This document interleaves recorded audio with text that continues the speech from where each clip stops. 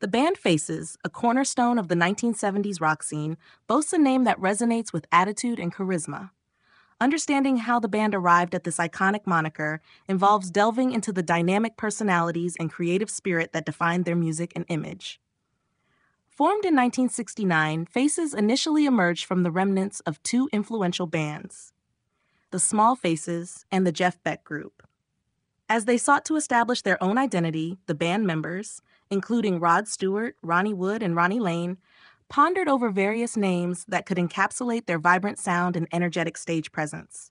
The decision to settle on Faces came from their desire to embody the raw, unfiltered essence of rock and roll. The name perfectly captured the band's philosophy of embracing life with gusto, celebrating both the highs and lows through their music. It symbolized the diversity of human experiences and emotions reflected in their lyrics and performances. Moreover, Faces reflected the band members' individuality and collective camaraderie. Each member brought a distinct personality and musical style to the group, creating a tapestry of sound that resonated deeply with their audiences. The name became a rallying cry for fans who identified with the band's rebellious spirit and spirited performances. Throughout their career, Faces gained acclaim for their electrifying live shows and chart-topping hits, solidifying their status as rock legends.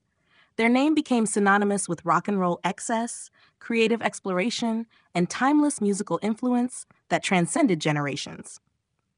As we reflect on the legacy of Faces, their name continues to evoke nostalgia for an era defined by passion, rebellion, and unbridled creativity in music. It serves as a reminder of the power of a name to capture the essence of a band's journey and the indelible mark they leave on the world of rock music.